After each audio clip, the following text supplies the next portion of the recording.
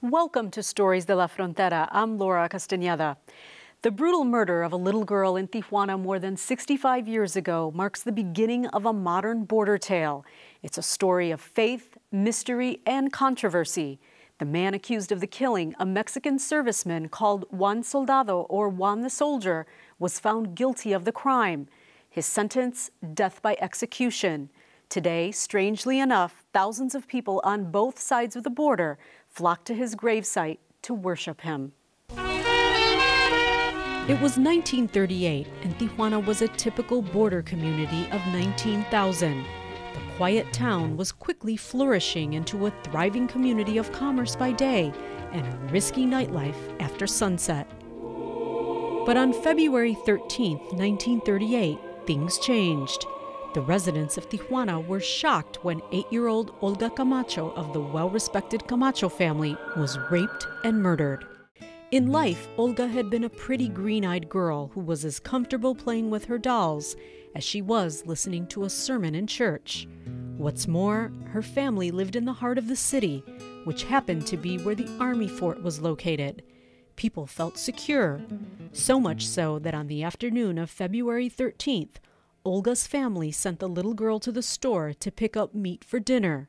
She never came back. The search for Olga started almost immediately after her disappearance. Everybody got involved: the family, the police, and the community. Eventually, Olga's body was found next to a small garage. Her throat had been slashed. Her body showed signs of sexual abuse before and after she was killed. Although Olga's sister, Concepcion Camacho, had not yet been born, she remembers hearing stories. Nunca preguntábamos nosotros, sabíamos que una hermanita había muerto conforme íbamos creciendo. Pues nunca preguntábamos porque sabíamos que había sido una tragedia. Nunca, detalles, nunca. Fuimos sabiendo por las primitas, por los tíos. Authorities immediately arrested 5 suspects, including Army Private Juan Castillo Morales, a 24-year-old soldier from the southern state of Oaxaca. The same day he was arrested, his own wife turned in incriminating evidence against him: his blood-soaked uniform.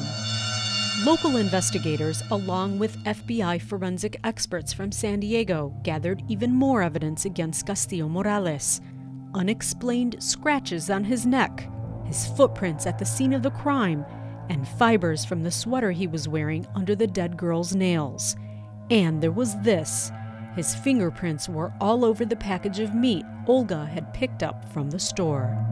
Castillo Morales knew he was trapped, and he finally confessed. The townspeople were enraged and riots broke out. Police headquarters and City Hall went up in flames. Several people were injured during the melee. The Army tried Castillo Morales. After finding him guilty, it applied what it considered a just and quick sentence: the runaway law, or la ley fuga, a law which allowed condemned men like Castillo Morales to flee before a firing squad, only to be shot in the back while attempting to escape. The execution was open to the public. Over the years, the image of Castillo Morales changed. Through a quirk of fate, the convicted killer is now considered by thousands as a patron saint of undocumented immigrants and protector of the poor. Hace 2 años, mi hijo me habían dicho que estaba muy grave el corazón y fui de doctor en doctor hasta que alguien me dijo que si creía en Juan Soldado. Yo no lo había oído de él. Y me trajeron y vine y le pedí.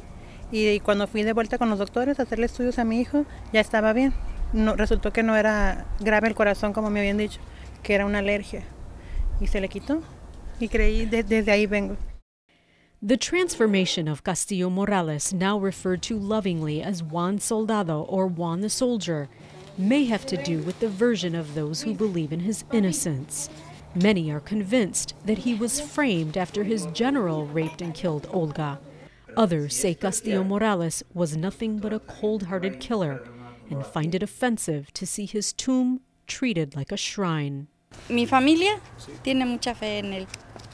A mi hermano le concedió un milagro que le pidió de todo corazón. Y no pierdo las esperanzas de que el día de mañana me lo conceda a mí también. Segura estamos que Juan Soldado tuvo que ver, ¿verdad? Estuvo involucrado directamente y que es culpable.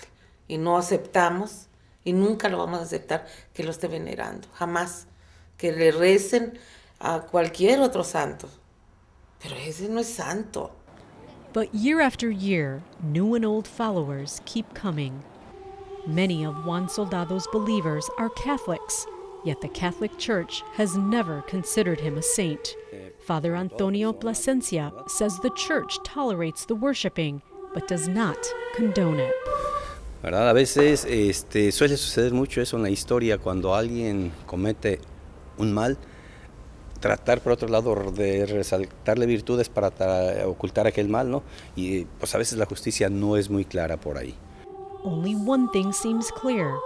Whether Juan Soldado was evil or not, thousands of followers from Mexico and the United States believe. Juan Castillo Morales and Olga Camacho were buried a short distance from each other in the same Tijuana cemetery. When the devotion to Juan Soldado began, Olga's father had his daughter's body exhumed and taken to another nearby cemetery. Well, border security is on the minds of many people these days as the U.S. State Department issues an alert to all U.S. citizens traveling to 5 cities in Mexico. Tijuana, just across the border from San Diego, is one of them. Authorities in Baja, though, consider the alert misleading. Carmen Escobosa explains. Tijuana woke up to the new year with bloodshed, violence, and kidnappings. By the end of the first 3 months, the number of killings had surpassed 100. The U.S. State Department issued an alert not only in Baja California, but in 4 other Mexican border cities, saying it is concerned for the well-being of its citizens traveling to or residing in Baja California. That's what we are. The governor of Baja California rejected the State Department alert. Es una actitud imperialista, una actitud, digamos, de poco respeto. Hay más violencia en San Diego, en Los Ángeles y en Phoenix por persona que en Baja California. The U.S. consulate in Tijuana admits the dangers faced by U.S. citizens in Tijuana differ from the ones faced in other border cities. But in each area, obviously, there's a different situation. In Nuevo Laredo, for example, on the Texas border with Mexico, they have seen a rather alarming number of kidnappings that they feel are directed at American citizens. We have not seen that here in Tijuana at all. We have not seen American citizens being targeted specifically as Americans in any way. But what we have seen is a lot of crime here, the kind of situation where someone could be at the wrong place, at the wrong time, could get caught up in something. Francisco Castro Trenti, head of the homicide unit and the forensic department in Baja California, explains there are very few incidents in which U.S. citizens die in Tijuana. Cuando llega a suceder, básicamente se debe a alguna situación de tránsito, a algún accidente entre tráfico de vehículos, entre 2 o más. Governor Elordi goes beyond that. No ha habido un solo incidente de violencia con un norteamericano en Baja California en los últimos 5 o 6 años. Porque somos egresados. Nevertheless, authorities in Baja know perfectly well they need to do better in the fight against crime, not only for the sake of their visitors, but for the sake of their local residents, their business community, their foreign investors, and even their local press, which has been deeply hurt. Exigimos justicia. So, in order to accomplish their goal, authorities in Baja have taken steps that might surprise more than one. Out of this building in Tijuana, help is being dispatched to assist all types of emergencies. Si una persona que tiene una emergencia de cualquier teléfono celular público o teléfono comercial, marca 066 y es llamada gratuita. Personnel with different law enforcement agencies are available 24/7. Hay 2 datos que nosotros ocupamos para atender a la persona. Primero es dónde están pasando las cosas y qué está pasando. Dispatchers at this operations center are bilingual. Si un turista tiene una emergencia aquí en la ciudad, ya sea nacional o extranjero, lo atendemos. La llamada es transferida al 078 para que ellos le den seguimiento, a lo mejor ponerlo en contacto con su consulado, contactar a sus familiares, ayudarlo de alguna forma a llegar a la línea. But there's more. On the other side of the building, city police officers monitor the video signals fed by 15 cameras installed along the main streets of Tijuana. Supervisor Angelica Mezquita shows the effectiveness of the cameras when there's a need to get the license plates, when trying to scrutinize entrances at bars and restaurants, or any other irregular activity. The 15 cameras will soon turn into 250. Did you know you were being watched by cameras like that one? Yeah, I heard about that a long time ago, yeah. And what do you feel about it? I don't even know if it works. It makes me feel safer. Like, say it's like in my bag, somebody like ran off with my bag, then they would know the person that did it. But while this surveillance is going on in the streets of Tijuana, a city and a state police helicopter fly over the riskiest areas. Ahí va, córrele. 11, pareja, 11.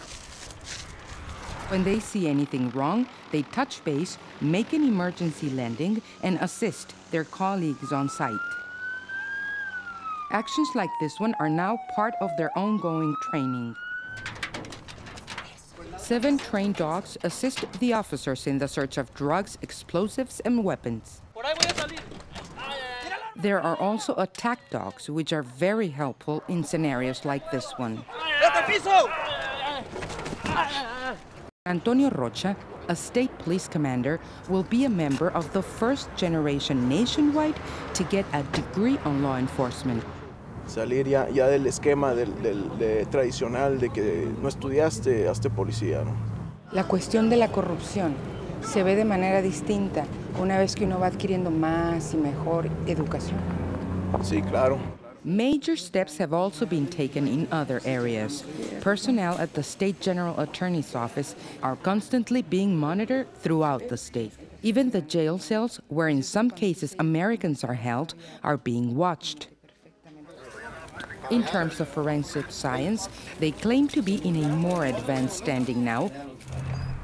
This vehicle is one of their most recent acquisitions. Nos permite trasladar el laboratorio móvil a la propia escena del crimen y analizar los indicios o las evidencias que localizamos. Despite of all these changes, corruption still plays an important factor in the fight against crime.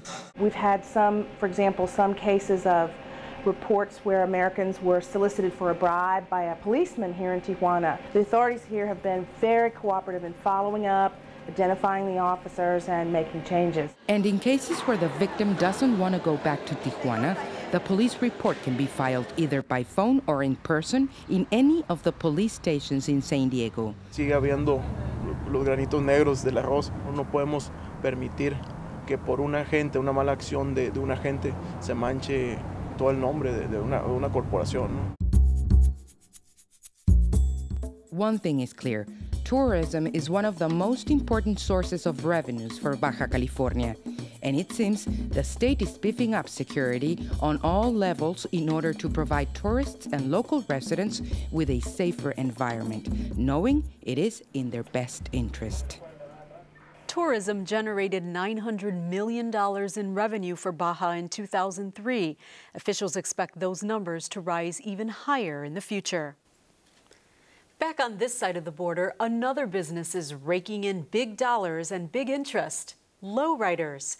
Earlier this year, 13-year-old Frankie Aguayo found out what drives the passion of these old-school, die-hard California lowriders. Here's a clip from his documentary.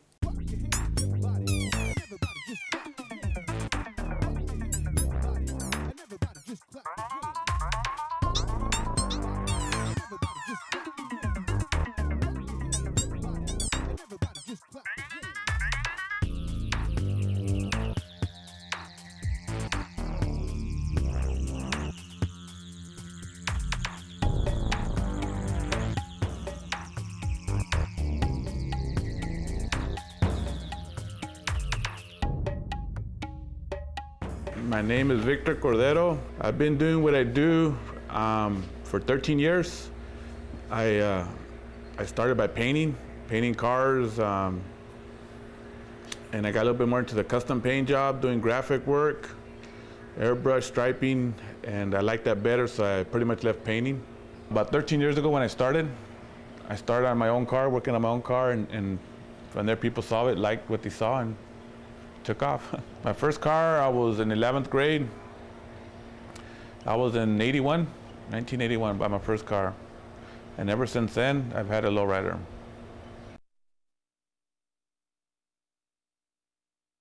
It's a 37 Chevy.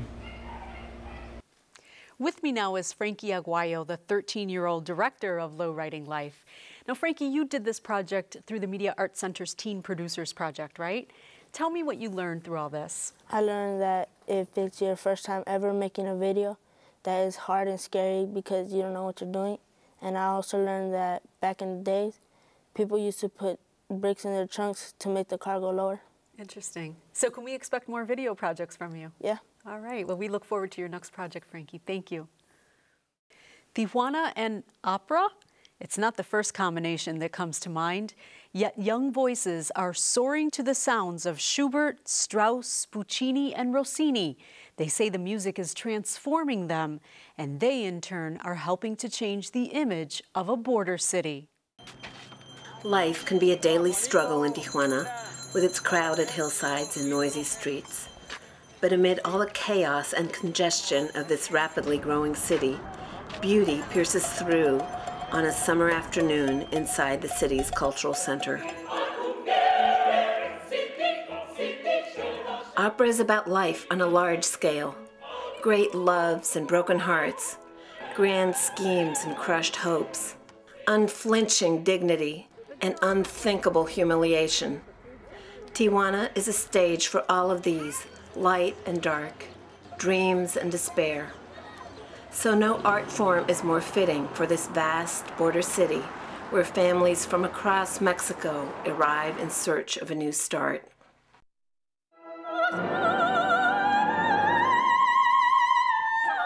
A graduate of the Manhattan School of Music in New York City, Tijuana-born Mónica Abrego grew up in Colonia Libertad.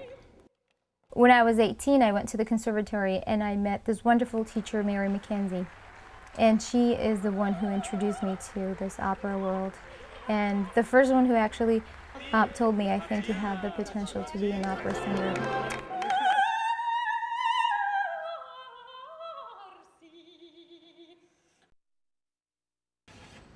Javier Carrillo's family lives in fast-growing eastern Tijuana. Here, the traffic is loud and the air is dusty. Javier grew up listening to his father sing Mexican ballads. Before long, Javier too was picking up a guitar, playing for change in city buses. Then one day, a friend led him to the Baja California Orchestra's conservatory, and Javier became hooked. In a way, through music, I bring out what I have inside. Through art, through singing, I hope to show how man can get away from many difficult situations in life. Javier is one of a new generation of young singers whose names are not yet in lights. They are young men and women who dream their voices will carry far beyond the border. Antonio Gonzalez, director of the Angela Peralta Chorus in Mazatlan, spent several months in Tijuana last year rehearsing the chorus in Donizetti's Don Pasquale. Tijuana is full of talent, of young people who have great potential. But Gonzalez says that potential must be nurtured with discipline and support. They have yet to change the opera world, but they are having an effect on Tijuana. The city now has a cafe devoted to opera, which last year hosted its first street opera festival, drawing thousands of people to Colonia Libertad. And the Tijuana Opera celebrated its 5th season in 2004 with a production of Don Pasquale, as well as an adaptation of Rossini's Barber of Seville, where Javier drew laughs as Don Bartolo.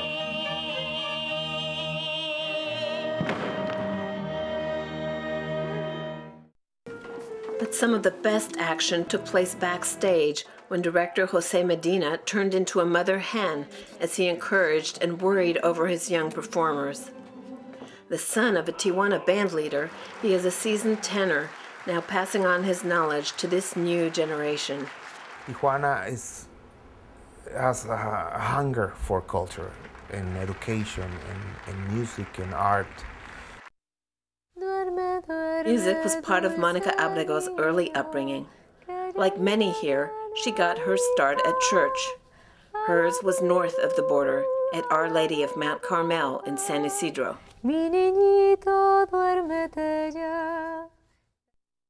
Today, she remains in New York and is striving for a career as an opera singer. But she came home to Tijuana last summer to play the female lead in Don Pasquale. I'm very proud to be from Tijuana. People ask me, what's going on in Tijuana, you know? And I said, well, it's not really Mexico, it's not really the States, it's just, you know, it's a border. There's also lots of good things happening here, and I like to say it through opera. Tijuana is getting ready for its second annual Street Opera Festival this summer. On another nearby center stage, women young and old, picking out that special dress for that special day. Forget the mall. There's one place in National City where generations of girls from both sides of the border go. Jody Hammond visits this thriving business run by sisters who like to keep it all in la familia. Está bonita. Even big girls get to play dress-up at Casa de Novia, a South Bay landmark on the corner of 20th and Highland in National City. The four Hernandez sisters have been in business since 1973, catering to the tastes of customers from both sides of the border. I think they're loyal to us because of the service that we give them. Virginia Hernandez Guerrero is one of the reasons customers are so loyal to Casa de Novia, which means bride's house in Spanish. Las Hermanas Hernandez were born in Mexico but raised in San Diego. They sell formal dresses for first communions, girls' 15th birthday celebrations known in Latin America as quinceañeras, and of course, weddings. It's coming like to a family house, and it's a very special place that you could get beautiful dresses, beautiful things, beautiful flowers. Often these are items you wouldn't be able to find elsewhere in San Diego. This is a cord, it's a lazo, and it's two rosaries attached together. And one rosary goes over the bride's head, and the other one goes on the groom's. Special rosaries and Bibles are available too, as well as arras, 13 coins in a small box symbolizing the groom's commitment to provide for his wife. Josefina Hernandez is considered the boss since she started the business in 1972. She's most at home working with flowers. In Mexican weddings, they use more artificial flowers. And here we make more fresh flowers. Josefina creates her floral designs in what was once the kitchen of this old mansion, built in 1881. She moved the business here from Chula Vista 18 years ago. Celia is the eldest sister. Though the dresses sold at Casa de Novia aren't made on the premises, Celia does alterations and can personalize any style. So if the dress is strapless and they want sleeves, I can add sleeves to the gown. And maybe that's why people like the way we work here. Casa de Novia customers are nothing if not loyal. Many of the women who bought their wedding dresses from the Hernandez sisters are now sending their daughters in to continue on the tradition. I got my dress here, my wedding dress. My daughter got her quinceañera's dress. My niece got her First Communion dress. And it's a very special place to be. Customers range from little girls preparing for their first communion to this blushing bride being fitted for the dress she'll wear for her 50th wedding anniversary. At Casa de Novia, you're family, which is why customers wouldn't think of going anywhere else. Now that my daughter's having her baby, a baby girl, we're gonna buy her dress here, her baptism dress. There are actually 7 Hernandez sisters in all. The other 3 have jobs in different professions. If there's a big wedding or quinceañera to prepare for, they're always ready to help out. Well, his art can be seen all over San Diego, from Logan Heights to La Mesa. Sandra Torres now with Mario Torero, rooted in the history of San Diego, bringing a message of hope and unity.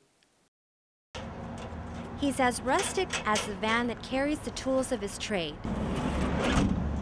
Armed with a paintbrush, Mario Torero is ready to stir up controversy with art, again.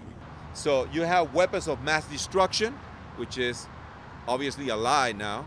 They didn't find it. And then you have weapons of mass construction, which is what we're working on. Mario, who is originally from Peru, has a passion that's contagious. For more than 3 decades, he's spent countless hours painting on the pillars under the Coronado Bridge. These helpers were once strangers. Today, they pick up brushes wanting to be part of Torero's mission. Mario is one of the original muralists here at Chicano Park and a member of the Chicano civil rights movement called El Movimiento. Come up here for those people who want to stay together. Together, he and dozens of community leaders and just plain old citizens fought for this land. We were here when they fought for the park. It is truly a piece of San Diego history. I think anybody jump at the chance to participate, be involved, and support it.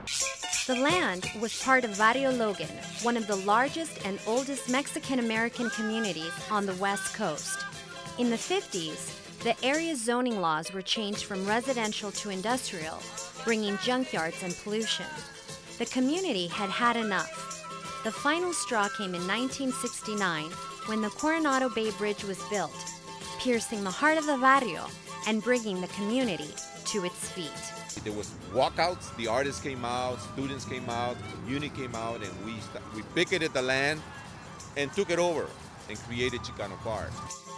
The park became a symbol of their victory.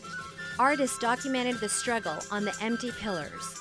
The colorful murals now cover most of the cement pillars, each one telling a different story or a piece of history. We're going to leave behind is art and books, photography, documentation that this movement, the revolution, really did happen. Torero believes the future of Chicano Park lies within today's generation. Today, we have seen the change. It's a very beautiful and peaceful place. The community has been uplifted. For Mario Torero and his fellow artists, Chicano Park remains a work in progress. But this time, Torero and his followers have colorful, rich plans for the empty, dark, cold pillars they call their canvases. Mario plans to travel to Barcelona, Spain. He says he'll deliver a handful of earth from the park, along with a heart full of passion. Gracias for watching Stories de la Frontera. Until next time, hasta la próxima.